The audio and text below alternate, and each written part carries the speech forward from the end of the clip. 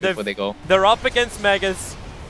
You do back in Miracle. He's in range of the tower, and maybe this Rapier can turn things around. But the Shallow Grave and Satanic does so much work. RK, get back in home. Miracle is still tanking the bloody fountain. He's still alive through all of this. Loda can't do any more damage. Miracle again. He still has Aegis Immortal as well. They are footprinting Alliance's ass with this Rapier. Monkeys will take him out in the fountain.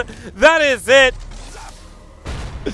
Alliance, GG, they're out. Monkeys will take it 2-1. Yep, there it is. AK matchmaking points. The AK